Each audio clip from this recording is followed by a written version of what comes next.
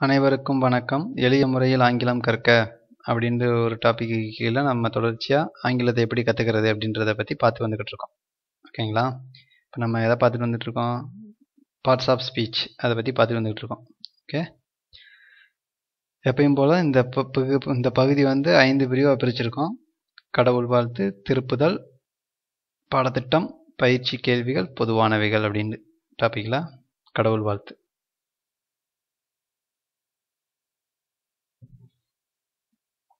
திருவாசகம், சிவபுராணம். நமசிவாய வாழ்க, நாதன் தாள் வாழ்க, இமைப்பொழுதும் என் நெஞ்சில் நீங்காதான் தாழ்வாழ்க. சுவாமி மாணிக்கவாசகர்.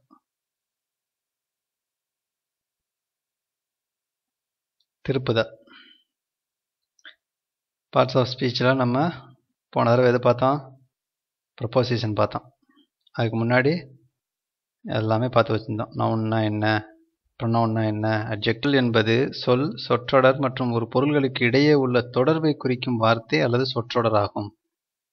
முன்னிடை சொல் என்பது சொல், சொற்றொடர் மற்றும் ஒரு பொருள்களுக்கு இடையே உள்ள தொடர்பை குறிக்கும் வார்த்தை அல்லது சொற்றொடர் ஆகும். இது என்னது? முன்னிடை சொல்னா எப்படி சொல்றீங்க? வார்த்தை ஏதோ சொற்றொடர்னு அப்படின்னா நான் எடுத்துக்காட்ட பாருங்க, உங்களுக்கு கிளீனாக புரியும். மணி மாடுகளை பேசினார் அப்படின்னு சொன்னா என்ன அர்த்தம்? ஒரு அர்த்தமும் புரிய மாட்டேங்குது. மணி மாடுகளை பேசினாரா? என்ன மாடுகளை பத்தி என்ன பேசினார் அப்படி கேட்கணும். அப்ப பற்றி அப்படின்னு சொல்றோம்ல, அந்த பற்றி அப்படின்றது ப்ரொபோசிஷன், முன்னிடை சொல். ஒரு சொற்களுக்கு முன்னாடி வரும். நான் வசிக்கிறேன் சோனைப்பட்டி அப்படி சொன்னா எப்படி இருக்கும் உங்களுக்கு? நான் சோனைப்பட்டி வசிக்கிறேன் அப்படி சொன்னா நல்லா இருக்காதுல்ல? நான் சோனைப்பட்டியில் வசிக்கிறேன் அப்படி சொல்றோமா? அப்ப அந்த இல் அப்படின்றது நம்ம தமிழ்ல சேர்க்கிற மாதிரி ஆங்கிலத்திலையும் சில வார்த்தைகள் இருக்கும். இன்னு, அட்டு, ஆணு, இதெல்லாம் இல்லுன்ற அர்த்தம் தான். அது இடத்த பொறுத்து, காலத்தை பொறுத்து என்ன இன் யூஸ் பண்ணணுமா, அட்டு யூஸ் பண்ணணும்லான்னு பார்க்கலாம் பொதுவாக. ஓகேங்களா? அந்த மாதிரி ஒரு வார்த்தைகளில் நம்ம எப்படி தமிழில் நான் சோனைப்பட்டி வசிக்கிறேன்னு சொன்னால் நல்லா அர்த்தமாக தெரியல. நான் சோனைப்பட்டியில் வசிக்கிறேன் அப்படின்னா கரெக்டாக புரியுது அர்த்தம். நான் பள்ளிக்கூடம் போகிறேன் அப்படின்றத விட நான் பள்ளிக்கூடத்திற்கு போகிறேன். நான் பள்ளி வருகிறேன் அப்படின்னு நினச்சிக்க. என்ன அர்த்தம்? நான் பள்ளி வருகிறேன். என்ன நான் பள்ளி வருகிறேன்? அவங்க ஏதாச்சும் நினச்சிக்கிறாங்க. நான் பள்ளி வருகிறேன்னா தெரியாதால என்ன நினைப்பாங்க? இவன் ஒரு பள்ளி மாதிரி இருக்கேன் அதனால வரேன்னு சொல்கிறானா அப்படி நினைக்கிறதுக்கு அர்த்தம் இருக்குது. நான் பள்ளிக்கூடம் வருகிறேன் அப்படின்னு சொல்கிறோம்னு வச்சுக்கோங்க. நான் பள்ளிக்கூடம் வருகிறேன்னா அது அர்த்தம் கரெக்டாக இருக்குது. இன்னும் கரெக்டாக சொல்லணும்னா நான் பள்ளிக்கூடத்திற்கு வருகிறேன் அப்படின்னு அர்த்தம். இப்போ நான் பள்ளியில் இருந்து வருகிறேன் அப்படி சொல்லணும். அப்போ பள்ளி இருந்துன்ற வார்த்தை எங்கேருந்து போடுறது? அதுதான் ப்ரொபோசிஷன். நான் பள்ளியிலிருந்து வருகிறேன் அப்படின்னா ஐ ஆம் கம்மிங். நான் வருகிறேன், நான் வந்து கொண்டிருக்கிறேன். ஐ ஆம் கம்மிங் ஸ்கூல் அப்படின்னு போடக்கூடாது. நான் வந்து கொண்டிருக்கிறேன் பள்ளிக்கூடம் அப்படி நிற்கிது. நான் வந்து கொண்டிருக்கிறேன் பள்ளிக்கூடத்திலிருந்து அப்படின்னா ஃப்ரம் ஸ்கூல். ஐ ஆம் கம்மிங் ஃப்ரம் ஸ்கூல். அப்போ அந்த ஃப்ரம் அப்படின்றது ப்ரொபோசிஷன். ஓகேங்களா? கந்தன் ஆற்றின் குறுக்காக நீந்தினான். இதெல்லாம் நம்ம ஆல்ரெடி பார்த்தோம். மாயாண்டி முனியாண்டிக்கு எதிராக, குறுக்காக, சுற்றிலும், இடையில், பிறகு, பொழுது, பெய்வதால், நோக்கி, வழியாக, இதெல்லாம் என்னவா பார்த்தோம்? ப்ரொபோசிஷன் அப்படின்னு பார்த்தோம். Proposition. A proposition is a word or phrase that describes a relationship between its object and another word or group of words in a sentence. அதுக்கு என்ன அர்த்தம்? ப்ரொபோசிஷன் அப்படின்றது ஒரு வார்த்தை அல்லது ஒரு சொற்றொடர். அது என்ன பண்ணும்? ஒரு தொடர்பு விளக்கம் கொடுக்கும். என்ன தொடர்பு? எதுக்கு இடையில உள்ள தொடர்பு விளக்கம்னா அதனுடைய ஆப்ஜெக்ட்டுக்கும் அனதர் வேர்டு, அனதர் குரூப், அதனுடைய சென்டென்ஸில் உள்ள இன்னொரு ஆப்ஜெக்ட்டுக்கும். அதான், வேற ஒன்றும் கிடையாது. ப்ரொபோசிஷன்னா ஒரு வார்த்தை இருக்கும், இன்னொரு வார்த்தை இருக்கும். அந்த 2 வார்த்தைக்கும் இடையில ஒரு உறவு ஏற்படுத்தும், ரிலேஷன்ஷிப். இப்போ பார்த்தீங்கன்னா மணி மாடுகளை பேசினார்ன்னு இருக்கு. அந்த பேசினார்ன்றது ஒரு செயல். மணி மாடுகளை அப்படின்றது மணின்றது ஒரு ஆப்ஜெக்டாகவும் இருக்கும். அப்போ அங்கே பேசினார் அப்படின்றத லிங்க் பண்ணணும். லிங்க்னா இந்த இடத்துல என்ன சொல்ல வராருன்னு சொல்லணும். எதை பற்றி பேசினார் கேட்குறோம். எதை பற்றி பேசினார்? மணி மாடுகளை பற்றி பேசினார். அந்த பற்றி அப்படின்றது இந்த அபவுட் அப்படின்றது அர்த்தம். அபவுட் அப்படின்னா பற்றி. உதாரணத்துக்கு முதலமைச்சர் மாநிலங்களை பற்றி யோசித்தார். மாநிலங்களின் முன்னேற்றத்தை பற்றி யோசித்தார் அப்படின்னா பற்றின்னுலாம் சொல்லும்போது இந்த மாதிரி பயன்படுத்தணும். அதுதான் proposition gives information such S direction, time, place. டைரக்ஷன்னா ஒரு திசை மாதிரி, டைம்னா தெரியும் காலம், பிளேஸ்னா இடம். இது எல்லாத்துக்கும் கொஞ்சம் இன்ஃபர்மேஷனை கொடுக்குது. ஓகேங்களா? ப்ரொபோசிஷன் கிவ்ஸ் சம் இன்ஃபர்மேஷனை கொடுக்கும். இப்போ அவன் உட்கார்ந்து இருந்தான்னு சொல்கிறான். சம் இன்ஃபர்மேஷன் கூடுதலாக வேணும். அவன் 2 கட்டிலுக்கு இடையில உட்காந்துருந்தான். 2 கட்டில் இருக்குது, அதுக்கு இடையில உட்காந்துருந்தான். 2 மேஜர் இருக்குது, அதுக்கு இடையில உட்காந்துருந்தான். அப்படி சொல்கிறது. அப்போ இடையில் அப்படின்றதுக்கு பிட்வீன். பிட்வீன்னா பிட்வீன்றது வந்து இடையில் அப்படின்னு அர்த்தம். பியாண்டுனா பியாண்ட் த வேர்ட்ஸ் அப்படி சொல்கிறாங்கல்ல, வார்த்தைகளால் சொல்ல முடியாது அப்படின்றது அர்த்தம். It can't be explained beyond the words. It can't be explained because it's beyond the words. இது வார்த்தைகளால் விளக்க முடியாது, அது வார்த்தைக்கு அப்பாற்பட்டதுன்றது தான் இந்த பியாண்டுன்ற வார்த்தை. ஓகேங்களா? அகெயின்ஸ்ட்னா எதிராக. இப்போ உதாரணத்துக்கு முனிச்சாமி ஸ்பீக்ஸ் அகெயின்ஸ்ட் மலைச்சாமி அப்படின்னா முனிச்சாமி மலைச்சாமிக்கு எதிராக பேசினான் அப்படி சொல்கிறது. அமாங், அப்பார்ட் ஃப்ரம், அரவுண்ட், இதெல்லாம் வந்து இந்த மாதிரி அர்த்தங்கள் தான். அதான் ப்ரொபோசிஷன். நம்ம ஆல்ரெடி படித்தோம். ரொம்ப இதில் இருக்கானா. நெக்ஸ்ட் இன் அப்படின்னா ப்ரொபோசிஷனில் இந்த இதெல்லாம் எழுதி வச்சிருப்பீங்க போன வட்டமே. இன்னுனா இல்லுன்னு அர்த்தம், ஆன்னா மேலே, அண்டர்னா கீழே, ஓவர்னா மேலேன்னு அர்த்தம் தான். இந்த மேலே இருக்கிறதுக்கும் இதுக்கும் வித்தியாசம் இருக்குல்ல. இந்த பால் இதில் வந்து டச் ஆனபடி இருக்குது, அதுக்கு மேலேக்கு ஆன் போடணும். ஆன்னா டேபிள் மேலே இருந்துச்சு ஒரு பொருள். ஓவர்னா அந்த டேபிளுக்கு மேலே. ஓவர் என்னன்னா டேபிளுக்கு மேலே இருக்குன்னு அர்த்தம் கிடையாது. டேபிளுக்கு ஒரு 1/2 அடி கேப் விட்டு அதுக்கு மேலே இருக்குன்னு அர்த்தம். இந்த பாலை பார்த்தீங்கன்னா புரியுதா? எப்படி இந்த இது ஒரு பாக்ஸ் இருக்குது, இதில் டச் பண்ணாமல் மேலே இருக்கிறதுக்கு பேர் ஓவர். ஓகேங்களா? ஆனால் தமிழில் நம்ம ஓவர் ரெண்டுமே மேலேன்னு சொல்லுவோம். புத்தகம் டேபிளுக்கு மேலே இருக்கிறது, புத்தகம் டேபிளுக்கு மேலாக பறந்தது அப்படின்னா என்ன அர்த்தம்? ரெண்டுக்கும் அதே தான் சொல்கிறோம், மேலாகன்ற சொல்கிறோம், மேலேன்றோம். ஓவர்னா இந்த மாதிரி அர்த்தம். பிகின்டுனா பின்னாடி இப்படி சைடில் ஒளிஞ்சிருக்கிறது. பிட்வீன்னா 2க்கு இடையில இருக்கிறது. அவுட்னா வெளியே. ஃபேர்னா தொலைவில் இருக்கிறது. இதே தான். ஓகேங்களா? இந்த மார்னிங் இதெல்லாம் பார்த்தோம். மார்னிங், ஆஃப்டர்நூன், ஈவினிங் எல்லாமே இந்தன்னு போடுறோம். இன், அட், ஆன். அதுக்கு அர்த்தம் என்னன்னா இல்லுன்னு அர்த்தம். இப்போ ஐ ட்ரிங்க் காஃபி, நான் காஃபி குடிக்கிறேன், அதுக்கு அர்த்தம் முடிஞ்சிச்சு. ஆனால் அதுக்கடுத்து என்ன சொல்கிறோம் பாருங்க, இந்த மார்னிங் காலையில். மார்னிங்னா காலைன்னு தெரியும், இந்த மார்னிங்னா காலையில்.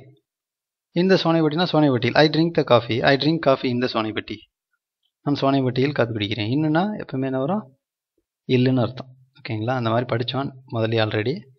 இது ஆல்ரெடி பார்த்தது தான், இதுவும் பார்த்தது தான். இதில் வந்து ஓவர்னா இந்த கொஞ்ச நேரத்துக்கு முன்னாடி பார்த்தது தான். ஆணுக்கும் ஓவருக்கும் வித்தியாசம் தெரிஞ்சுக்கிறீங்க. அண்டர்னா கீழே. ஓகே, இதுவும் ஆல்ரெடி படித்தது தான். இதனால் ரிவைஸ் பண்ணிக்கிறீங்க. இதுக்கும் இன்ஃப்ரண்ட் ஆஃப்னா முன்னாடி, பிகின்டுனா பின்னாடி, ஆப்போசிட்னா எதிர்ப்புறமாக, ஆன்டுனா அதன் உள்ளே, ஆன்டு இங்கேருந்து அதுக்குள்ளே போகுது, அந்த பாக்ஸுக்குள்ளே போகிற மாதிரி. ஆஃப்னா வெளியே போகிறது, இன்டுனா உள்ளே போகிறது, பாக்ஸ் உள்ளே போயிடுறது, அவுட் ஆஃப்னா அதுலேருந்து வெளியே வந்துடுறது. சொல்கிறோம்ல, he got 5 out of 10 அப்படின்னா என்ன அர்த்தம்? he got 5 marks out of 10. he got 5 marks out of 10 அப்படின்னா என்ன அர்த்தம்? அவன் 10க்கு 5 மார்க் எடுத்தான்னு அர்த்தம். அது அவுட் ஆஃப். இந்த இடத்துல அவுட் ஆஃப்ன்றதுக்கு என்ன அர்த்தம்னா அந்த ஒரு இதுலேருந்து பாக்ஸ்லேருந்து வெளியே வர்றது அவுட் ஆஃப். பாஸ்ட்னா கடக்கிறது. நெக்ஸ்ட் டூனா பக்கத்தில் இருக்கிறது. பைனாலும் பக்கம், பிசைடுனாலும் பக்கம். அகெயின்ஸ்ட்னா எதிராக செயல்படுறது. ஓவர்னா அப்படி மேலே பறந்து போகிறது. ஃப்ரம் டூனா இங்கேருந்து அங்கே போகிறது. ஃப்ரம் டுவர்ட்ஸ்னா அதை நோக்கி போகிறது. டுவர்ட்ஸ்னா நோக்கின்னு அர்த்தம். ஐ ஆம் கோயிங் டுவர்ட்ஸ் சிவகங்கை அப்படின்னா நான் சிவகங்கை நோக்கி சென்று கொண்டிருக்கிறேன் அப்படி சொல்கிறது. ஓகேங்களா? ஓகே, பாடத்திட்டம். இன்னைக்கு என்ன பாடத்திட்டம் அப்படின்னு பார்த்தீங்கன்னா இன்டர்ஜெக்ஷன்னா வியப்பிடைச்சொல். ஒன்று வியப்பாக சொல்லணும். இது ரொம்ப வார்த்தையை யூஸ் பண்ண மாட்டாங்க, ஆனால் அந்த எக்ஸ்பிரஷன், ஃபீலிங் இதெல்லாம் சொல்லணும். சந்தோஷமாக இருக்கீங்க, எக்ஸைட்மெண்ட்டாக இருக்கீங்க, ஜாய்ஃபுல்லாக இருக்கீங்க, அப்போ வந்து சொல்கிறீங்க. ஒரு இடத்துக்கு போகிறீங்க,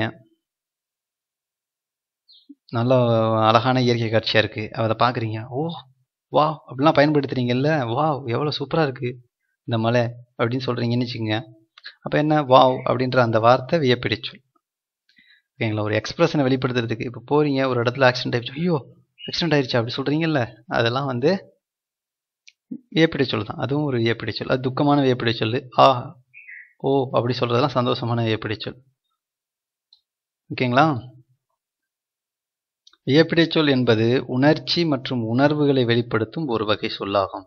வியப்பிடை சொல் என்பது உணர்ச்சி மற்றும் உணர்வுகளை வெளிப்படுத்தும் ஒரு வகை சொல் ஆகும். எடுத்துக்காட்டாக,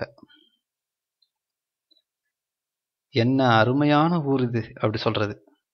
இப்போ நம்ம ஒரு எடுத்துக்கிறோங்க, என்ன அருமையான ஊர் இது அப்படின்னு சொல்லணும்னா இந்த மாதிரி அர்த்தம். நல்ல சூப்பரான ஊர் அப்படின்ற அர்த்தம். அதை வந்து வியந்து சொல்கிறோம். ஆஹா நல்ல மழை சொல்கிறோம்ல, இந்த வார்த்தையெல்லாம் அடித்து மழை ஊற்றிருச்சு, மழையே இல்லாமல் இருந்து மழை பெய்யுது அப்படின்னா என்ன சொல்லுவீங்க? ஆஹா நல்ல மழைடா அப்படி சொல்கிறோமா? அதுதான் ஆஹா நல்ல மழை. ஆஹா அப்படின்ற வார்த்தை, அதில் இந்த ஆஹான்றது இந்த மேலே போட்ட எண்ணெய் இதெல்லாம் வந்து வியப்பிடிச்சு. என்ன கொடுமை சார் இது, ஏதோ ஒரு படத்தில் வரும்ல, என்ன கொடுமை சார் இது, அது ஒரு வியப்பிடிச்சு. ஐயோ மக்கள் பட்டினியால் வாடுகிறார்களா அப்படின்னு வருத்தப்படுறது ஐயோன்ற வார்த்தை பயன்படுத்தி. அடடா மிகவும் நல்ல பாட்டு, சந்தோஷமாக பாராட்டுறது, அடடா சூப்பர் வாவ் சூப்பர் நல்ல பாட்டு அப்படின்னு சொல்கிறது. இன்டர்ஜெக்ஷன் என்ன எழுதிக்கிறீங்க, இந்த இடத்துல வீடியோவை பாஸ் பண்ணி இதெல்லாம் எழுதிக்கிறீங்க.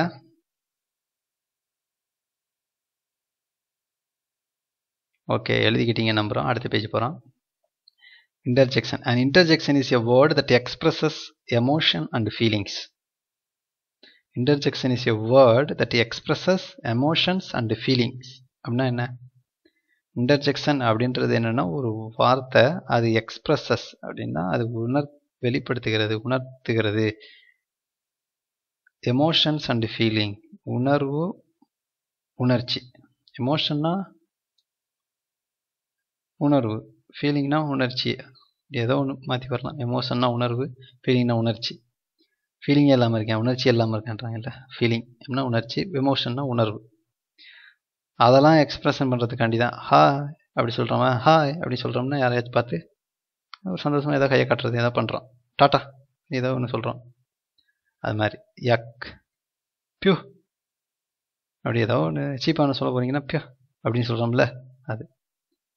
ஓ நோ, இந்த இடத்துல பாருங்களேன், ஆ நோ நோ நோ அப்படி ஏதாச்சும் சொல்கிறது. ஏதோ ஒன்று இப்போ நீங்கள் பார்க்குறீங்க ஒரு கார் அப்படியே மலையிலேருந்து அப்படி கவுர போகுது அப்படின்னா ஓ நோ நோ அப்படி கத்துறீங்களா, அப்படின்னா அது ஒரு இன்டர்ஜெக்ஷன், வியப்பிடிச்சு. வாவ் அப்படின்னா என்ன அர்த்தம்? சந்தோஷமாக இருக்கும்போது சொல்கிறது வாவ் சூப்பராக இருந்துச்சு அப்படின்ட்டு. வாவ் பியூட்டிஃபுல் அப்படி சொல்கிறோம். ஆச். ஓகேங்க அடுத்து நெக்ஸ்ட்டு.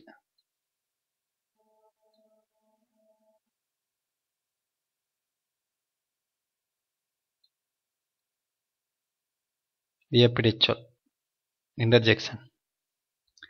எக்ஸாம்பிள் இதெல்லாம். மை காட், அந்த காரு கொஞ்ச நேரத்தில் வெடிக்க போகுது, எதையோ சொல்கிறோம், ஏதோ சொல்லி அவஸ்தை குணமாக சொல்ல போகிறோம் அப்படின்னா மை காட்னு சொல்ல கத்துறோம்ல, அட கடவுளே என்னாச்சு அங்கே அப்படின்ட்டு.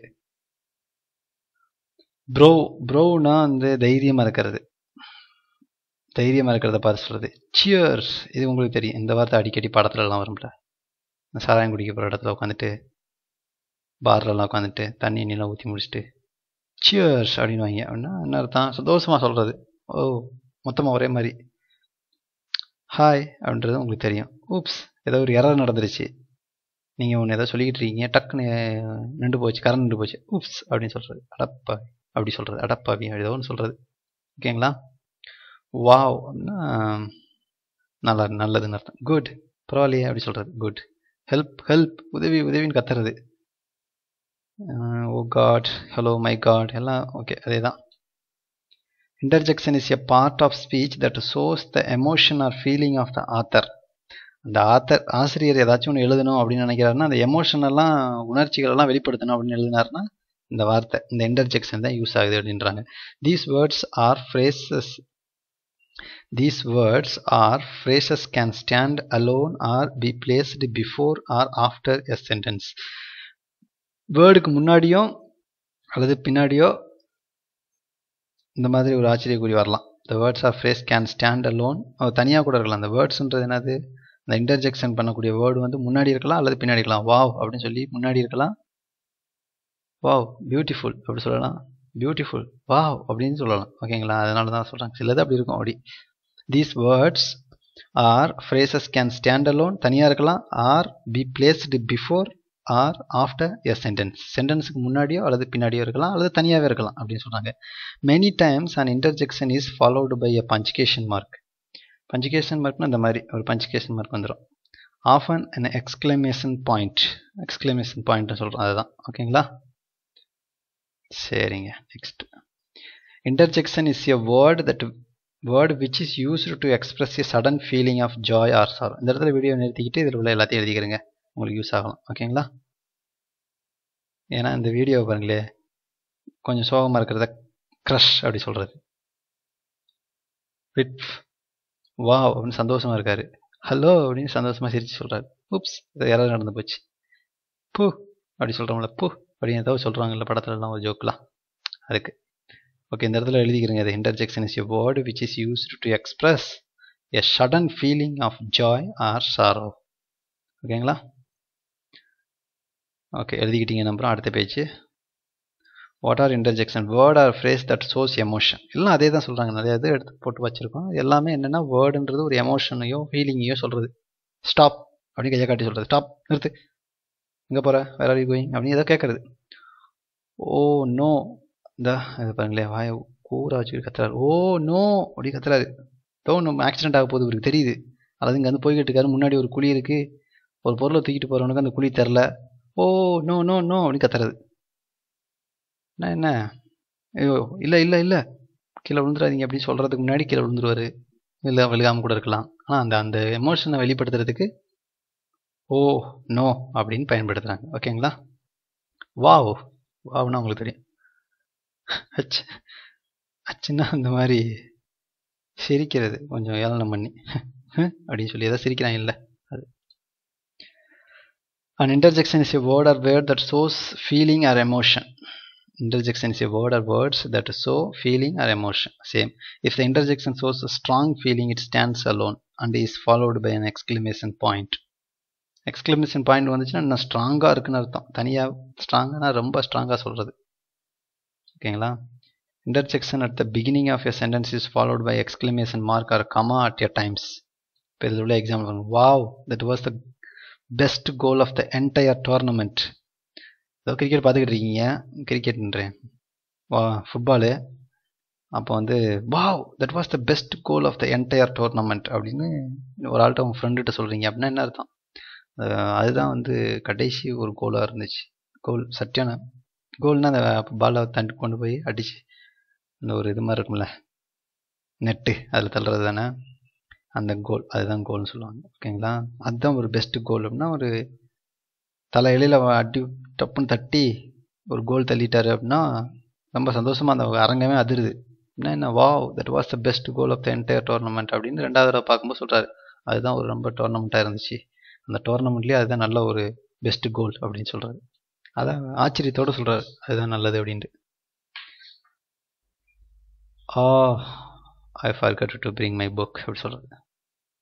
அப்படின்னா என்ன, நான் என்னோடய புக்கை எடுத்துகிட்டு வர மறந்துட்டேன் சார் அப்படி சொல்கிறோம்ல நம்ம தமிழில். அப்போ இதை இங்கிலீஷில் அப்படி தான் சொல்லணும்.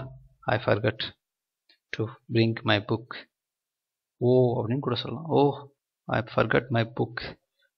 I forgot to bring my book. Great, we can leave now. Great, we can leave now. அப்படின்னா என்ன அர்த்தம்? ரொம்ப நல்லது, இப்போ நம்ம போகலாம் அப்படின்னு அர்த்தம். ஓகேங்களா? அதே தான் இன்டர்ஜெக்ஷனில் உள்ள எக்ஸாம்பிள் பாருங்க.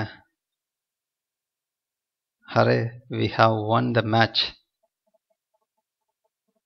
நம்ம ஹா அப்படின்னு சொல்கிறது இதுவும் அதே தான். We have one the match, நாங்கள் வெற்றி பெற்று விட்டோம். அலாஸ் ஹி ஹாஸ் டைட், ஐயோ அவன் இறந்து விட்டான் அப்படின்றது. அலாஸ் ஹி ஹாஸ் டைடுனா அவன் இறந்து போயிட்டான், ஐயோ அவன் இறந்து போயிட்டான். What a dark night. ஓ எதுவுமே தெரியல, டார்க் நைட், என்ன ஒரு இருட்டு அப்படி சொல்கிறது தமிழில். என்ன ஒரு இருட்டு. நம்ம போகிற அமாவாசை மலை ஏறுறதுக்கு சதுரகிரி மலைக்கு வச்சுக்கோங்க, திடீர்னு இருட்டு சூழ்ந்துருக்கு, அதை பார்த்து சொல்கிறோம் ஓ என்ன இருட்டு அது அப்படின்றது. வாட் எ டார்க் நைட் அப்படின்ட்டு. Okay, Bravo you have done well. Bravo ப்ரவ்னா தைரியமான ஒரு விஷயத்துக்கு யூஸ் பண்ணுறது. ரொம்ப தைரியசாலி அப்படி சொல்லி யூ ஹாவ் டன் வெல், நீ ரொம்ப நல்லா முடிச்சிட்ட அப்படின்னு அர்த்தம். Has don't make a noise. Has don't make நாய்ஸ்னா so சத்தம் அப்படி சொல்கிறது தமிழில். சோ அப்படின்னு சொல்கிறோம்ல, அதெல்லாம் சே சுமாரா அப்படின்னு சொல்கிறோம்ல, சத்தம் போடாத அப்படின்ட்டு. ஓகே சரி okay. உப்ஸ் I split my milk அப்படின்னா அந்த பால் கொண்டு வந்துட்டேன், அது ஸ்பிளிட் சிந்திட்டேன் அப்போ சொல்கிறேன், அச்சா சிந்திட்டேன் அப்படின்னு சொல்கிறது. ஓகேங்களா. ஆஹா ஐ ஃபவுண்ட் த ஆன்சர். ஆஹா இது ஆஹா உங்களுக்கு தெரியும். First Aha I found the answer, நான் கடைசியில் ஆன்சர் கண்டுபிடிச்சிட்டேன் அப்படின்றது. அச் my cut hertz. My cut ஹர்ட்ஸ்னா என்னுடைய கட்டுக்கு இந்த இடத்துல வந்து வெட்டுன்ற அர்த்தம் கிடையாது, வேற ஏதோ அர்த்தம். ஹர்ட்ஸ்னா துன்பப்படுத்துதுன்னு அர்த்தம். வாவ் ஐ ஒன் த லாட்ரி, நான் வந்து லாட்ரியில் வெற்றி பெற்றுட்டேன் அப்படி சொல்கிறேன். ஓ ஐ am not sure about that. O O I am not sure about that. ஓ அதை பற்றி எனக்கு தெரியாது அப்படி சொல்கிறேன். ஓகேங்களா. நோ இல்லை you should not have done that, நீ அதை செய்யக்கூடாது. நோ இல்லை இல்லை you should not do that, you should not have done that, நீ அதை செய்திருந்திருக்கக்கூடாது அப்படின்றது. You should not have done that அப்படின்னா அந்த இடத்துல நீ அதை செய்திருந்திருக்கக்கூடாது. அவன் செஞ்சுட்டான் ஏதோ ஒன்று, அவன் சொல்கிறான் கடைசி இதில் நீ அதை செஞ்சுருக்கக்கூடாது அப்படின்ட்டு. Alas we made it to the island. இந்த எக்ஸாம்பிள்லாம் உங்களுக்கு முதல்ல புரியாது, அதனால தான் நான் எழுதக்கூட வேணாம்னு சொல்கிறேன். எதுக்குன்னா இதெல்லாம் அந்த டென்சஸ் தெரிய விட்டு தான் இதெல்லாம் நமக்கு அர்த்தம் புரியும். ஓகேங்களா. இப்போ சும்மா ஒரு தடவை வாசிச்சு விட்றேன், உங்களுக்கு யூஸ் ஆகும். Good grief that was a close one. அந்த ஒரு சோகம் அதுதான் ரொம்ப க்ளோஸாக இருந்த ஒன்று அப்படின்றது. ஓகேங்களா. ஓகே உங்களுக்கான பயிற்சி கேள்வி வந்திருக்கு. இதில் வந்து 4 பயிற்சி கேள்விகள். இதுக்கு என்னென்னது வரும்ன்று நீங்கள் தான் போடணும். நான் இந்த இடத்துல தமிழ் அர்த்தம் சொல்கிறேன், அப்புறம் நீங்கள் வீடியோவை பாஸ் பண்ணிவிட்டு என்னென்ன போடணும்னு போட்டுருங்க. ஓகேங்களா. ஹீ ஸ்டோல் மை வாட்ச்னு வச்சுக்கோங்க, டிசிஹெச்ங்கன்னு இருக்குது. Okay he stole my watch, அவன் என்னுடைய வாட்சை திருடிட்டான். ஆஹா அவன் என் வாட்சை திருடிட்டான்னு சொல்லுவீங்களா, எப்படி சொல்லுவீங்க, நீங்களே போட்டுக்கோங்க. ஓகே அதில் உள்ள வார்த்தையை போட்டுக்கணும். ஓகே அடுத்து தட் ஹர்ட்ஸ், அது என்னை துன்பப்படுத்திடுச்சு, அது காயப்படுத்திடுச்சு அப்படி சொல்கிறது ரெண்டாவதுக்கு. மூணாவதுக்கு I think I will go, நான் நினைக்கிறேன் நான் போவேன்னு அப்படி சொல்கிறது. ஓகேங்களா. ஐ ஹேட் ரேட்ஸ், நான் வந்து எலிகளெல்லாம் வெறுக்கிறேன் அப்படின்னு சொல்கிறாங்க. இதுக்கு என்னென்ன இது போடணும், நீங்கள் வார்த்தையை நிப்பாட்டிட்டு இந்த இதுகளுக்கெல்லாம் இந்த சூட்டபுளான ஒன்று எடுத்து இதில் 4ல் ஃபில் பண்ணுங்கள். 4 இது ஏதாச்சும் 4 எடுத்து இதில் ஃபில் பண்ணலாம். ஓகேங்களா. உங்களுக்கான கேள்வி தான், நீங்கள் ஃபில் பண்ணிடுங்க. இந்த இடத்துல வீடியோவை நிறுத்தி எழுதிக்கிறங்க. ஓகே எழுதிக்கிட்டீங்க நம்புகிறோம். அடுத்த பேஜ் போகிறோம். இந்த example யாஹோ is an interjection, circle the interjection below. இந்த வார்த்தைகள் 10 எழுதிக்கிறங்க, ஈஸி தான் உங்களுக்கு. இதில் வந்து கேட்கப்பட்ட எல்லா இதுக்கும் இன்டர்ஜெக்ஷனுக்கு வந்து ரவுண்ட் பண்ணுங்க. ஓகேங்களா. இன்டர்ஜெக்ஷன்னா ஒன்று ஆச்சரியக்குறி வந்திருக்கும். ஓகேங்களா. எக்ஸ்கிளமேஷன் பாயிண்டா எக்ஸ்கிளமேஷன் பாயிண்ட், அதை வச்சு நம்ம கண்டுபிடிச்சிடலாம். ஆச்சரியக்குறி வந்திருக்கும், இல்லாட்டினா கமா மாதிரி வந்து அந்த வார்த்தையே ஒரு மாதிரி வித்தியாசமாக இருக்கும், படிச்சிங்கன்னா தெரிஞ்சிடும். ஓகேங்களா. அதை கண்டுபிடிங்க. இந்த இடத்துல வீடியோ நிறுத்தி அதை எழுதிக்கிறங்க, எழுதிட்டு கண்டுபிடிங்க, ஆன்சர் சொல்கிறோம். ஓகேங்களா. ஓகே எழுதிக்கிட்டீங்க நம்புகிறோம். அடுத்து சொல்கிறோம் ஆன்சர். இதில் வந்து ஈக்ஸ் இட்ஸ் ஹாட் அவுட் சைட், ஈக்ஸ் அப்படின்னு கத்துறாங்க. ஓகேங்களா. இதுதான் வந்து எக்ஸ்கிளமேட்டரி, அவுட் சைடில் வந்து ரொம்ப சூடாக இருக்குது வெளியில் அப்படின்னு. இதுதான் வந்து எக்ஸ்கிளமேட், இதுதான் வந்து interjection. Look at the cute kitten, kitten அப்படின்னா இது பூனைக்குட்டி, அந்த ஒரு அழகான பூனைக்குட்டியை பாருங்க அப்படின்றது. ஐ missed the bus, O well அப்படின்றது, நான் மிஸ் பண்ணிட்டேன் பஸ்ஸை, ஓ வெல் அப்படின்னா இந்த ஆன்ற வார்த்தை எக்ஸ்கிளமேஷன், இன்டர்ஜெக்ஷன். ஊப்ஸ் இது இன்டர்ஜெக்ஷன். சி ட்ராப்டு த பர்த்டே கேக், அந்த பர்த்டே கேக்கு கீழே போட்டா அப்படி சொல்கிறது. ஓகேங்களா. Hello it's nice to meet you, ஹலோன்றது interjection, உங்களை சந்திப்பதில் மிக்க மகிழ்ச்சி, சந்தோஷம். இட்ஸ் நைஸ்னால் உங்களை சந்திக்கிறது நைஸானது, மகிழ்ச்சின்னு அர்த்தம் அந்த இடத்துல. Wow that's a big spider. Wow அப்படின்றது interjection. That's a big spider. அது ஒரு பெரிய சிலந்தி. அச் ஐ ஹர்ட் மை டோஸ். நான் என்னுடைய இந்த கால் விரல் இருக்குல்ல, கட்டை விரல், அதை வந்து காயப்படுத்திக்கிட்டேன் அப்படி சொல்கிறது. அச். அச்சுன்றது interjection. That's a good question. That's அது அப்படின்னு இழுக்கிறாரா, அதுதான் இன்டர்ஜெக்ஷன். ஓகேங்களா. தட்ஸ் அது எ குட் கொஸ்டின், அது ஒரு நல்ல கொஸ்டின். தட்ஸ் குட் கொஸ்டின் அப்படின்னா தமிழ் என்ன, அது அப்படி சொல்கிறோம்ல தமிழில். அது ஒரு நல்ல கொஸ்டின், நல்ல கேள்வி. அது நல்ல கேள்வி அப்படி சொல்கிறோமே, நல்ல பதில். பதிலாக கேள்வி, கொஸ்டின்னா கேள்வி, ஆன்சர்னா பதில். அது ஒரு நல்ல கேள்வி அப்படி சொல்கிறது. ஓகேங்களா. ஓ you need to slow down அப்படி கத்துறது. ஓ you need to slow down. அப்போ இதுதான் வந்து interjection. You need to slow டவுன்னா நீ வந்து வேகத்தை குறைக்கணும் அப்படின்னு அர்த்தம். Where are you here first. Where are you here first. O where are you here first அப்படின்னா இங்கே யார் முதல்ல வந்தா அப்படின்னு அர்த்தம். இங்கே யார் முதல்ல வந்தது அப்படின்ற மாதிரி அர்த்தம். ஓகேங்களா. முதல்ல யார் இருந்தது. வேர் யாருன்னு கிடையாது. Where you here first. நீ எப்போ இங்கே வந்த அப்படின்னு அர்த்தம். ஓகேங்களா. எப்பன்றதை கூட கேட்க முடியாது. ஓ where you here first. You where here அப்படின்னா நீ இங்கே இருந்தன்னு அர்த்தம். ஃபஸ்ட்டாக இருந்த. நீ இங்கே ஃபஸ்ட்டாக இருக்கியா அப்படின்னு அர்த்தம். இது என்னன்னா நீ தான் இங்கே இருக்கியா அப்படின்னு கேட்கறது. அதானே correct. Where you here first. நீ தான் இங்கே முதல்ல இருந்தியா அப்படின்றது. ஏதோ ஒரு இடத்துல உட்காந்துருக்கீங்க, அதுக்கு முன்னாடி ஒரு ஆள் உட்காந்துட்டு போயிருந்திருக்காரு, அவர் வந்துட்டார் திரும்பி, நீ தான் இங்கே இருந்தியா அப்படின்ட்டு எந்திரிச்சு வழி விட்றது, இந்த மாதிரி. ஓகேங்களா. ஓ வேர் யூ ஹியர் ஃபர்ஸ்ட். நீ தான் இங்கே முதல்ல வந்தியா அப்படின்றது. முதல்ல வந்தியான்ற மாதிரி அர்த்தம் தான், இருந்தியான்ற அர்த்தம். ஓகேங்களா. ஓகேங்க. நெக்ஸ்ட் பார்ட்ஸ் ஆஃப் ஸ்பீச் இன்னைக்கோட முடியுது. ஹாப்பியாக சந்தோஷமாக இருங்க. ஒரு பார்ட்டை முடிச்சிட்டோம். அந்த ஃபஸ்ட்டு போட்டோமே ஒரு மனிதனோட பார்ட்ஸ்ன்னு சொல்லி 8 வகையாக போட்டு அந்த மனிதனோட பார்ட்ஸு கை அங்கே ஒன்று இங்கே ஒன்று காட்டி இது மனிதன் மாதிரி இருக்கா அது மாதிரி இருக்கான்னு கேட்டோம்ல. ஃபஸ்ட்டு கேள்வி ஞாபகப்படுத்தி பாருங்களேன். கொஞ்சம் ஞாபகப்படுத்துறீங்களா? ஞாபகம் இருக்கா? இருக்கும். இல்லாமல் இருந்தாலும் பரவாயில்ல, திரும்ப முதல் தடவை போய் அதை வீடியோ கூட பார்த்துட்டு வாங்க. அதில் சொன்னோம்ல பார்ட்ஸ் ஆஃப் ஸ்பீச், அது ஃபஸ்ட்டு பார்ட்டு அப்படின்ட்டு. இந்த பார்ட்ஸ் ஆஃப் ஸ்பீச் அப்படின்றது முடிஞ்சுன்னா ஒரு ரிவிஷன் இருக்கும். அதை முடிச்சுட்டு டென்சஸ் போகிறோம். ஓகேங்களா. டென்சஸ் எப்படி போகும் அப்படின்னு பார்த்தீங்கன்னா 12 டென்ஸ் பற்றி விளக்கம் கொடுத்துருந்தோம் இல்லைங்களா. 12 டென்ஸ். ஒவ்வொரு டென்ஸும் எடுத்துக்கிட்டிங்கன்னா தனித்தனியாக ஒரு டென்சஸ் அப்படின்னா காலங்கள் அப்படின்னா அதை 12 வகையாக பிரியும் அப்படின்னு சொல்லி எல்லாத்தையும் சொன்னோம் அந்த ஃபஸ்ட்டு வீடியோவில் இல்லைங்களா. ஞாபகம் இருக்கா? இப்போ நம்ம பார்ட்ஸ் ஆஃப் ஸ்பீச் முடிச்சிட்டோம். அடுத்து டென்ஸ் போக போகிறோம். டென்ஸ் போகும்போது உங்களுக்கு நீங்கள் நிகழ்காலத்தில், எதிர்காலத்தில், இறந்த காலத்தில் ஒரு வார்த்தையை சொல்லணும், இது பண்ணணும், அது பண்ணணும்னா நீங்கள் வாட்டி எழுத ஆரம்பிச்சிடலாம். அடுத்து இந்த டென்ஸ் நடத்திக்கிட்டு இருக்கும்போதே நீங்கள் நிறையா உங்களுக்கு நீங்களே இந்த ஆங்கில திறன் வந்து வளர்ந்துக்கிட்டு இருக்கிறது உங்களால் உணர முடியும். நீங்கள் உங்களுடைய தான் நீங்களாகவே டெய்லி இந்த நிகழ்வு நடந்துச்சு அப்படின்லாம் எழுத முடியும் உங்களால். ஓகேங்களா. ஷியோர். அதில் நீங்கள் உறுதியாக இருங்க, கவலையப்பட தேவையில்லை, உறுதியாக எடுக்கலாம்.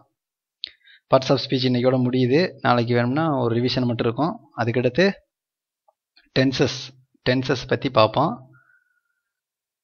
டென்சஸை பற்றி ஓவராலாக விளக்கம் கொடுக்குறோம். ஓகேங்களா. டென்சஸ் ஒவ்வொன்றும் 12, மொத்த டென்ஸ் 12 இருக்குது. அந்த ஒவ்வொரு டென்ஸுமே நம்ம 6 நாளுக்கு எடுக்கும்.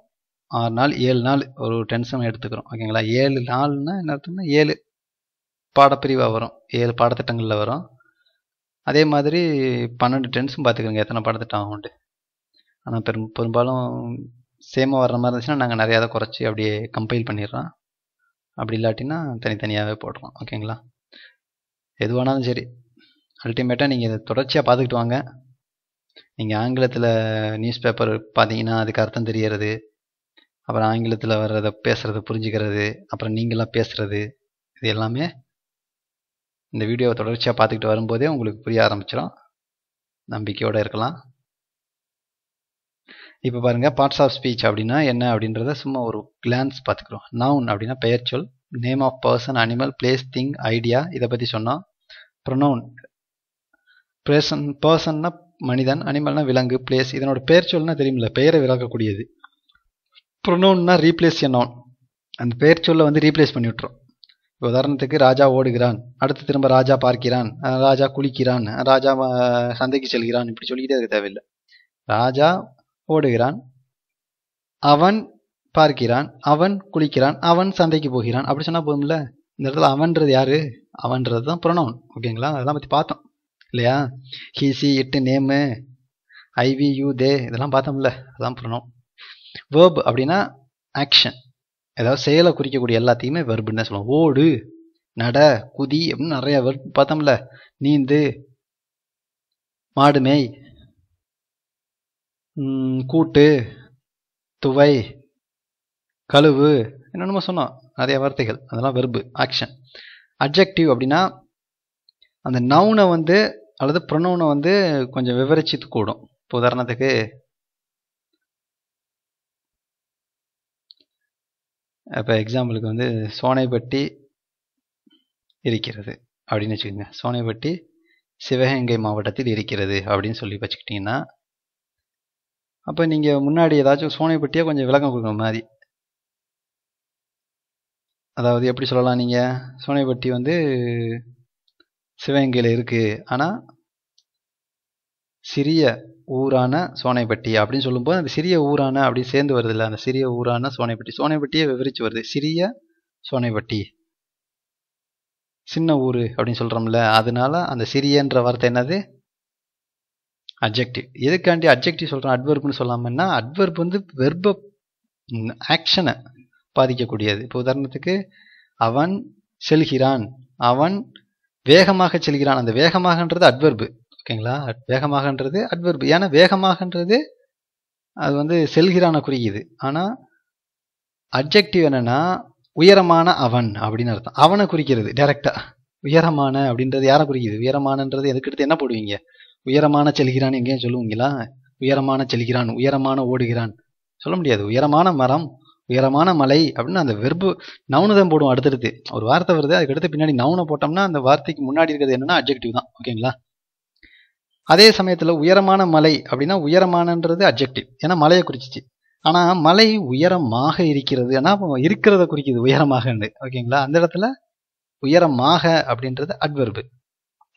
குழப்பமே வேணாங்க, சிம்பிளான ஐடியா. ஒரு வார்த்தை சொல்றீங்க, அதுக்கு பின்னாடி வந்து பொதுவாக இந்த கான்செப்ட் வரும். ஓகேங்களா? ஒரு வார்த்தை சொல்றீங்க, அதுக்கு பின்னாடி வந்து நவுனோ ப்ரொனவுனோ வந்துச்சுன்னு வச்சுக்கோங்க, பெயர் சொல்லோ ஏதோ ஒன்று, பிரதி பெயர் சொல் ரெண்டு வந்துச்சுன்னா கண்ண மூடி நீங்கள் அதை சொல்லிடலாம், அது ஒரு அட்ஜெக்டிவ் உண்டு. இப்போ உதாரணத்துக்கு உயரமான மலை, அப்போ அந்த உயரமானன்றது என்னது? மலை, மலைன்றது என்னது? நவுனு. அப்போ உயரமானன்ற வார்த்தை என்ன ஆயிடுச்சு? ஆட்டோமேட்டிக்காக அட்ஜெக்டிவ் ஆயிடுச்சு. ஓகேங்களா? சிறிய கிராமம், இப்போ கிராமம்ன்றது பெயர் சொல், சிறியன்றது அட்ஜெக்டிவ், சிறிய கிராமம், முடிஞ்சு போச்சு. இந்த மாதிரி தாங்க அட்வெர்பு அட்ஜெக்டிவ் எல்லாமே பிரிச்சுக்கலாம். ஓகே, ப்ரொபோசிஷன் தான் பார்த்தோம், கொஞ்ச நாளுக்கு முன்னாடி தான் பார்த்தோம், 2 லெக்சர்ஸ்க்கு முன்னாடி பார்த்துருக்கோம்னு நினைக்கிறேன். ப்ரொபோசிஷன்னா வந்து ஒரு முன்னிடை சொல் அப்படின்னு அர்த்தம். ஒரு சொல்லுக்கு முன்னாடி எதையோ ஒன்று சேர்க்குறோம், அதான் ப்ரொபோசிஷன். ஓகேங்களா? ப்ரொபோசிஷன் என்னது? முன்னிடை சொல். கன்ஜங்ஷன், ப்ரொபோசிஷனை முன்னிடை சொல்னு சொன்னோம். எதுக்கெல்லாம் அந்த இப்போ கொஞ்ச நேரத்துக்கு முன்னாடி கூட பார்த்தோம். நான் வசிக்கிறேன் சோனைப்பட்டின்னு சொன்னால் நல்லா இருக்காது. நான் சோனைப்பட்டியில் இல் அப்படின்னு வசிக்கிறேன் அப்படின்னு சொல்லணும். இல்லுன்றது அந்த ப்ரொபோசிஷன் அப்படி சொன்னோம் இல்லைங்களா? நான் பள்ளிக்கூடத்திலிருந்து வருகிறேன், நான் பள்ளிக்கூடத்தில் இருந்து அப்படின்னு வருதா, அந்த இருந்துன்றது ப்ரொபோசிஷன். அப்படிலாம் பார்த்தோம். கன்ஜங்ஷன், ஆனால் கன்ஜங்ஷன்னா ஒன்றும் ஞாபகம் இல்லை, கனெக்ஷன் அப்படின்னு ஞாபகம் வச்சுக்கோங்க. கனெக்ஷன்னா இணைக்கிறது, 2 வார்த்தை 2 வேர்பு எதையோ ஒன்று ஜாயின் பண்ணக்கூடியது, அவ்வளோதான். இன்டர்ஜெக்ஷன் அப்படின்னா இப்போ தான் பார்த்தது. ஓகேங்களா? ஸ்ட்ராங் ஃபீலிங்கு, சடன் எமோஷன் இதெல்லாம் சொல்கிறதுக்கு இன்டர்ஜெக்ஷனை பயன்படுத்தலாம். பார்ட்ஸ் ஆஃப் ஸ்பீச்சு ஓவர், இதோட முடிஞ்சு. இந்த இதில் பேசிக்கான பார்ட்ஸ் ஆஃப் ஸ்பீச்சை பற்றி சொல்லிட்டோம். அடுத்து டைப்ஸ் ஆஃப் பார்ட்ஸ் ஆஃப் ஸ்பீச்சை பற்றி ஓவராலாக அந்த ஃபஸ்ட் லெக்சரில் போட்டோம்ல, அதெல்லாம் முடிச்சுட்டு 2வது தடவை போகும்போது திரும்ப போய்க்கலாம். ஓகேங்களா? நவுன்னா என்னென்ன 5 வகை பிரியுறது, என்னென்ன நவுனு, அதே மாதிரி அட்வெர்பு எப்படி 5 வகையாக பிரியுது, அட்ஜெக்டிவ் எப்படி 5-10 வகையாக பிரியுறது, இப்படிலாம் இருக்கும். ப்ரொபோசிஷனில் என்னென்ன வகையில் இருக்குது, கன்ஜங்ஷனில் என்னென்ன வகையில் இருக்குது, அதெல்லாம் வந்து 2வது பேசிக் லெவல் முதல் முடிச்சிடும். அடுத்து ரெண்டாவது பேசிக் 2 அப்படின்னு கூட வச்சுக்கிறீங்களே, அதில் வந்து பார்த்துக்கலாம். ஓகேங்களா? ஓரளவுக்கு ஹெல்ப்ஃபுல்லாக இருக்குன்னு நம்புகிறோம். பொதுவானவைகள் லாஜிக் கொஸ்டின். இன்றைக்கி ஒரு லாஜிக் கொஸ்டின் நீங்கள் கொஞ்சம் யோசிச்சா ஆன்சர் பண்ணிடலாம். ஓகேங்களா? அதாவது நீங்கள் ஒரு டிரைவர் அப்படின்னா கற்பனை பண்ணிக்கிறீங்க. நீங்கள் வந்து என்னவா இருக்கீங்க? நீங்கள் ஒரு டிரைவர். நீங்கள் கார் ஓட்டுறீங்க, கார் ஓட்டக்கூடியவர். ஓகேங்களா? உங்கள் கார் சரக்கு லாரி, சரக்கு வண்டினா பொருட்களை ஏற்றி கொண்டு போகிறது. ஓகேங்களா? அதில் வந்து 1000 ஆப்பிள்களை ஏற்றலாம். எத்தனை ஆப்பிள்களை ஏற்றலாம்? 1000 ஆப்பிள்கள். ஓகேங்களா? ஆனால் அங்கே வந்து மொத்த ஆப்பிள்கள் வந்து 2000 ஆப்பிள் இருக்குது. அந்த ஒரு கீழே அங்கே ஒரு இடத்துல வந்து 2000 ஆப்பிள் இருக்குது. அந்த இடத்துலேருந்து இன்னொரு இடத்துக்கு கொண்டு போகணும் இந்த 2000 ஆப்பிளையும். டிரைவராக இருக்கிற நீங்கள் என்ன பண்ணுறீங்கன்னா, அவர்கிட்ட பேசுகிறீங்க, நான் இந்த இடத்துல வந்து கொண்டு போகிறீங்க, அதெல்லாம் ஒன்றும் பிரச்சனை இல்லை, கொண்டு போயிடுறேன் அப்படின்றீங்க. அவரும் சந்தோஷமாக ஒத்துக்கிட்டார். ஓகே, அதுக்கு என்ன உங்களுக்கு வேணும் சார் அப்படின்னு கேட்கும்போது, 1 கிலோமீட்டருக்கு ஒரு ஆப்பிள் எனக்கு சாப்பிட்ருவேன் அப்படின்றாரு. இப்போ நீங்கள் இருக்கீங்க, 1 கிலோமீட்டருக்கு ஒரு ஆப்பிளை சாப்பிட்ருவீங்க, ஆனால் கொண்டு போய் உங்களுக்கு சேர்த்துருவேன் அப்படின்றீங்க. ஆனால் ஆக்சுவலாக அந்த வண்டியோட கெப்பாசிட்டி எவ்வளோனா 1000 ஆப்பிள் தான் ஏற்ற முடியும். கெப்பாசிட்டின்னா என்னன்னு தெரியுமில்ல? அந்த வண்டியில் 1000 ஆப்பிள் தான் ஏற்ற முடியும். அதுக்கு மேலே ஒரு ஆப்பிள் ஏற்றினா கூட வண்டி பஞ்சர் ஆயிரும், வண்டி போகாது, இழுக்காதுன்னு வச்சுக்கிறீங்களே எப்படியோ. அதுதான் அதனுடைய பலம். அந்த வண்டிக்கு 1000 ஆப்பிள்கள் தான் அதனோட ஏற்ற முடியும், அதுக்கு மேலே ஏற்ற முடியாது. இப்போ 1 கிலோமீட்டருக்கு ஒரு ஆப்பிள் டிரைவர் சாப்பிட்ருவார். நீங்கள் தானே நீங்கள் சாப்பிட்றீங்க. 1 கிலோமீட்டருக்கு ஒரு ஆப்பிளை சாப்பிட்ருவீங்க. வண்டியோ 1000 ஆப்பிள்களை தான் ஏற்றும். ஆனால் அந்த 1000 ஆப்பிள்களை இன்னொரு இடத்துக்கு கொண்டு போனோம்னு சொன்னோம்ல, அந்த இடத்துக்கும் இந்த இடத்துக்கும் இடைப்பட்ட தொலைவு வந்து 1000 கிலோமீட்டர். புரிஞ்சுங்களா? புரிஞ்சிருக்கும் இல்லைங்களா? 1000 கிலோமீட்டர் தொலைவில் இங்கே இருக்கிற ஆப்பிள்கள்லாம் ஏற்றிட்டு போகணும். 1 கிலோமீட்டருக்கு ஒரு ஆப்பிளை நீங்கள் சாப்பிட்ருவீங்க. அப்போ ஆக்சுவலாக அங்கே எத்தனை ஆப்பிள் கொண்டு போய் சேர்ப்பீங்க? அப்படியே பிளாங்காக பார்த்தீங்கன்னா என்ன தோணும்? அப்படியே 1000 ஆப்பிள் ஏற்றிட்டு போவேன், அங்கே போய் சேரும்போது 1000 ஆப்பிள் 1000 கிலோமீட்டரு தீர்த்திருவேன் எல்லாத்தையும் அப்படின்னு சொன்னீங்கன்னா நீங்கள் ப்ராஃபிட்டே கிடையாது. அப்புறம் அந்த ஆப்பிளை கொண்டு போய் அங்கே போய் விற்றா தானே அவருக்கு பணம் வரும். அந்த ஆப்பிளை அங்கே ஏற்றினவருக்கு, இங்கே ஏற்றி விட்டார்ல ஒரு ஆள், சொந்தக்காரர், ஆப்பிளுக்கு சொந்தக்காரர், அவருக்கு பணம் வேணுமே. அப்போ அவர் ஒரு ஆப்டிமைஸ்டாக ஒரு வியூ கண்டுபிடிக்கணும். அதாவது ஏதோ ஒரு தீர்வு இருக்குது, இவருக்கு 1 கிலோமீட்டருக்கு ஒரு ஆப்பிள் கொடுத்தாகணும், அதே சமயத்தில் அந்த பக்கம் ஆப்பிள்களை சேர்த்தாகணும். எப்படி சேர்த்துருப்பாரு? குழு வேணும்னா கொடுக்குறேன், வண்டியை ஊடால நிறுத்திக்கலாம். ஓகே, இந்த இடத்துல வீடியோவை நிறுத்திட்டு எப்படியோ கொண்டு போய் அந்த பக்கம் ஆப்பிளை சேர்த்துட்டாரு. அது மட்டும் நல்லா வச்சுக்கோங்க. ஓகேங்களா? ஆப்பிளை கொண்டு போய் அந்த பக்கம் சேர்த்துருக்காரு. கொஞ்சம் ஆப்பிள், நிறைய ஆப்பிள் கிடையாது. எல்லா ஆப்பிளும் 2000 ஆப்பிளும் போய் சேர்க்கல. எக்ஸாம்பிளுக்கு 500 ஆப்பிள் கொண்டு போய் சேர்த்துட்டாரு. எப்படி சேர்த்துருப்பாரு? 1000 ஆப்பிளை ஏற்றிக்கிட்டு போனார்னா ஒரே தடவை காலியாக போயிடும். அங்கே போய் 1000 கிலோமீட்டரு, ஒரு ஆப்பிள் 1 கிலோமீட்டர் சாப்பிட்ருப்பாரு, காலியாக போச்சு. திரும்ப 1000 ஆப்பிள் 2வது தடவை ஏற்றிட்டு போனார்னா 2000 ஆப்பிளும் காலியாக போயிருமே 2000 கிலோமீட்டருக்கு. ஆனால் நான் என்ன சொல்கிறேன், 500 ஆப்பிள் கொண்டு போய் சேர்த்துட்டாருன்றேன். எப்படி சேர்த்தாருன்னு நீங்கள் யோசிங்க. இந்த இடத்துல வீடியோவை நிறுத்திக்கிறீங்க, யோசிங்க. ஒரு 5 நிமிஷம் கூட டைம் எடுத்துக்கிறீங்க. அதுக்கடுத்து ஆன்சர் கண்டுபிடிச்சிட்டிங்கன்னா செக் பண்ணுங்கள். அப்படி கண்டுபிடிக்கிறனாலும் பிரச்சனை இல்லை, செக் பண்ணலாம், கேட்டுக்கிறங்க, தெரிஞ்சுக்கிறங்க. ஓகேங்களா? ஓகே, இந்த இடத்துல வீடியோவை நிறுத்தி பார்த்துட்டிங்கன்னு நினைக்கிறோம். இப்போ ஆன்சர் சொல்கிறேன். அதாவது முதல்ல 1000 ஆப்பிள் ஏற்றிட்டு ஒரு 500 கிலோமீட்டர் போகிறாரு. இப்போ எத்தனை ஆப்பிள் சாப்பிட்ருப்பாரு? 500 ஆப்பிள் சாப்பிட்ருப்பாரா? இப்போ வண்டியில் மீதம் எவ்வளோ இருக்கும்? 500 ஆப்பிள் இருக்குமா? 500 ஆப்பிள் இறக்கி அவனை வச்சுவிட்டு திரும்பி அந்த 500 கிலோமீட்டர்லேருந்து ரிட்டர்ன் பண்ணிட்டாரு. அவனை 500 ஆப்பிளை இறக்கி வச்சுவிட்டு 500 கிலோமீட்டரோடு ரிட்டர்ன் பண்ணி திரும்ப வண்டியில் என்ன பண்ணுறாரு? 1000 ஆப்பிள் இருக்குல்ல, மீதி இருக்கிற 1000 ஆப்பிள் அதை ஏற்றிக்கிட்டு திரும்ப கிடக்கிறாரு. அந்த 500 கிலோமீட்டர் போகும்போது கரெக்டாக எத்தனை ஆப்பிள் சாப்பிட்ருப்பாரு? 500 ஆப்பிள் சாப்பிட்ருப்பாரு. இப்போ வண்டியில் எத்தனை ஆப்பிள் இருக்குது? 500 ஆப்பிள் இருக்குது. ஆல்ரெடி முதல்ல ஒரு தடவை வந்தார் ட்ரிப்பு, அப்போ ஒரு 500 ஆப்பிள் அங்கே வந்து இறக்கி வச்சிருந்தாரா? அந்த 500 ஆப்பிளோட வண்டியில் ஆல்ரெடி இருக்கிற 500 ஆப்பிள் மொத்தம் 1000 ஆப்பிள் ஏற்றிக்கிட்டு திரும்ப அங்கிட்டு மீது எத்தனை தொலை கிலோமீட்டர் இருக்குது? மீதம் 500 கிலோமீட்டர். ஏன்னா 500 கிலோமீட்டர் முதல்ல வந்துட்டார்ல, 500 கிலோமீட்டர் கிடக்க 500 ஆப்பிள் எடுத்து சாப்பிட்டுட்டாரு. திரும்ப அந்த 1000லேருந்து 500 கொண்டு போய் அந்த கடைசியில் சேர்த்துட்டார். ஓகேங்களா? இப்படி தாங்க அவர் வந்து சேர்த்துட்டார். ஓகே, அப்படி புரியலன்னா திரும்ப ஒரு வாட்டை ரிவைண்ட் பண்ணி கேட்டுக்கிறங்க, ஆன்சர் புரியும் உங்களுக்கு நம்புகிறோம். ஓகே, உங்களுக்கு பயனுள்ளதாக இருக்கும் நம்புகிறோம். அடுத்த இதில் சந்திக்கும் வரை உங்களிடமிருந்து விடைபெற்றுக் கொள்கிறோம். நன்றி, வணக்கம்.